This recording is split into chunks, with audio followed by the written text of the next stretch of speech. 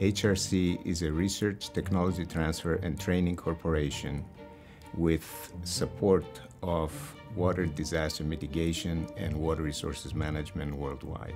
I believe the way that HRC's research and technology transfer is unique is that it combines advanced science with practical application. Our objective is to take science and to bring it into operation, and I think we are very successful in that. We have a very interpersonal relationship with everybody that we work with, and we're able to figure out a solution that works best for everybody. The Hydrologic Research Center began in 1993 in an effort to bridge the gap between operational systems at the time and the advancing technology, science, and engineering. The research to operations and back to research process is really the main focus of our work. We aim for sustainability, reliability, and maintainability of the systems that we implement. The idea is to make it useful for the folks that use it so that they're more effective in providing warnings or in managing water resources. One of our first projects was with the Panama Canal Authority in 1997 in support of developing components for their decision support system, starting from hydrometeorological real-time prediction to studies of projected climatic impacts to shipping and to the other water uses that the canal has. There's a variety of challenges in hydrologic research. That's what keeps us all busy. To get an accurate measure of the spatial distribution of precipitation is a challenge. Precipitation at a specific location is provided through in situ measurements from rain gauges.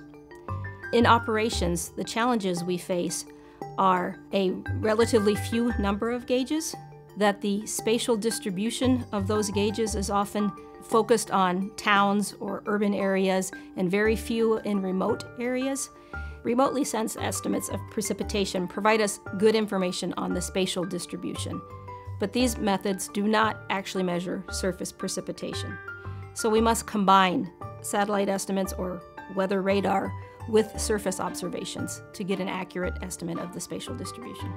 Our approach to handle these challenges we face involves using historical data and real-time data to look at the precipitation biases and uncertainty as the precipitation is coming into operational models.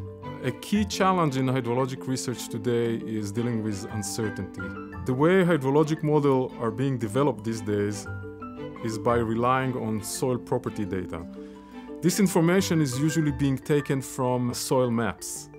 So soil maps are commonly developed from people going into the field, digging holes, taking samples, sending them back to the lab, and after the results come back, they are being interpolated to create polygons of equal properties. This is a very uncertain process. You need lots of samples in order to get a good representation of the soil properties. On the other hand, there is a big advancement these days of satellite information and drone information and LiDAR surveys that provides very certain data in high frequency, in high resolution. The major challenge, in my view, is to take these newly available data sets and to create new models that can simulate the hydrologic response better with more certainty. In operations, the data communication and collection from different sources and the timing of that collection as it goes into operational models is very critical.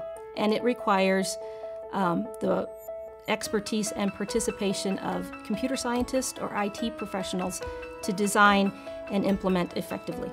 HRC is able to implement software solutions that work across the board for the widely varying needs of our member countries. Some of the challenges we face in hydrology and implementing our systems comes down to, one, the availability of input data and the reliability of that input data. And some of these countries have highly sophisticated computer infrastructure and computer science teams. Others, not so much.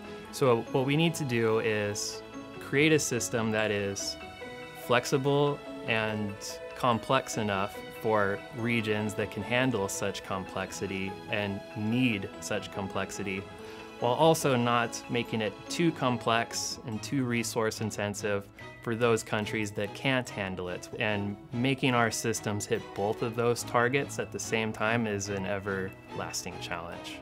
I think what drives most of us and what has persisted over the years is our desire to see the engineering and science research converted into something useful that is operational and contributes to improving the life condition on the planet.